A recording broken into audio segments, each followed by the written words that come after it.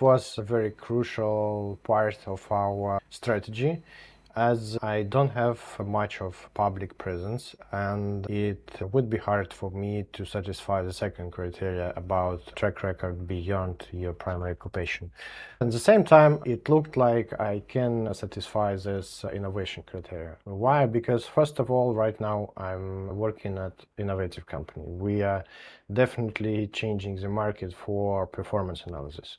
It's at a company which are providing solutions for performance analysis. Right now, they, well, are significantly different, even though they're not like rocket science. We are not teaching anything impossible, except assembling a lot of things and rethinking them. Those things are already in publications of our company.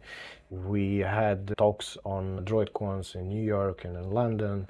That was actually the idea of the first document. I was describing why the company I'm working right now is innovative, what we have on the market, what are we doing differently, why we believe it's changing the market. I provided links to public talks, a screenshot from there. We had a publication in TechCrunch where our founders describing how things are going, about round of investments. Also, they're mentioning revenue numbers. And look, those people are experts. They are sequential entrepreneurs. Some of people who are presenting us on those talks are also experts in industry, in performance analysis, and they're saying we are innovative. We are making money as an innovative company.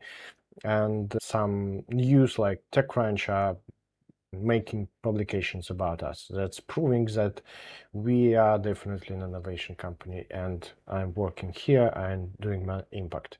In other documents and in letters from experts, including experts from our company, I'm supporting this point that yes, I'm doing impact. I have my part in this innovation. This is the first document. The second document in this innovation criteria is about my innovation inside this company. And you may think that innovation should be something you're going to have a Nobel Prize for, or something like if you founded company you're working at right now, then it's innovation. But it can be less famous thing, but still it's kind of creative approach innovation. At our company, I had to solve some algorithmic problem. I found some way to avoid the complexion of this task and still solve it from the business perspective. I had a pretty intricate algorithm of analyzing the graph of connections inside the application. When I was developing it, my colleague said that, well, that's huge. That's a very intricate thing, and you have definitely have a talk on a conference about that. It was innovative approach. If you just go and Google how to solve this particular problem, you will not find a straightforward answer. But that's exactly what I stated in the document. I stated that, hey, it was tough. I found a way how to solve it. I described the diagram of this algorithm, described example of what we have on the input of this algorithm, on the output of this algorithm.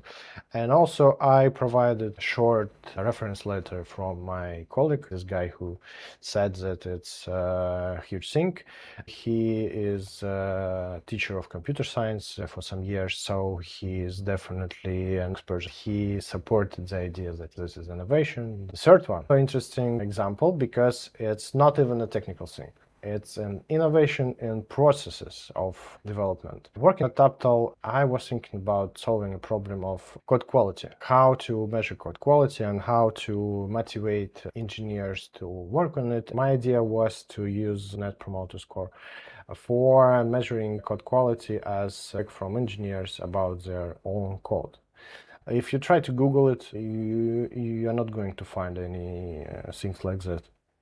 It was an innovative approach. It was a creative way to solve this problem. My document was first describing why it's an important problem in industry. I described how I suggest to solve it. Again, this simple idea, and still the proof is that you will not find this solution. I supported it with a reference letter from my colleague from TopTal. He's an engineering manager there, and he was impressed. At that time, we worked together to integrate this TopTal, and it worked, and he shared his feedback about that. His words in support of my innovation was very valuable as well. So those 3 documents I provided as my track record of innovations.